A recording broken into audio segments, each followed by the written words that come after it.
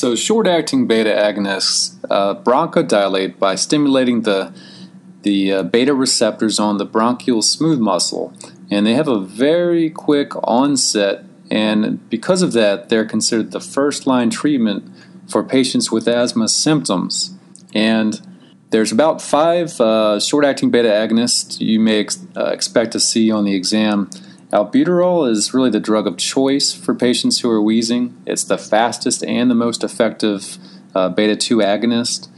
Levalbuterol has less cardiac side effects than albuterol, so if you have a patient whose heart rate is increased more than 20 beats per minute, it may be a good choice. And the other 3, perbuterol, metoprolol, and racemic epinephrine, those are just here for completion's sake. You probably won't see them on the exam, but you may.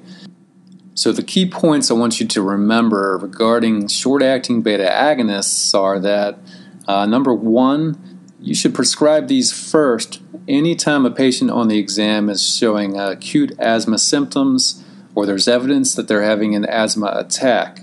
Secondly, if the patient's heart rate increases while taking any of these beta agonists, then you should change to a different drug within the same class, such as levalbuterol, which is known to have less cardiac side effects, or you can decrease the dosage so long as it still remains therapeutic, so don't go too low with the dosage.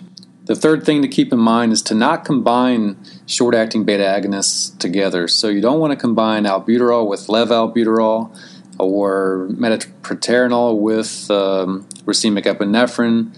That's never a good idea, and that'll lose you points on the exam for sure. And finally, on the exam, you can mix short-acting beta agonists with anticholinergics such as ipratropium bromide.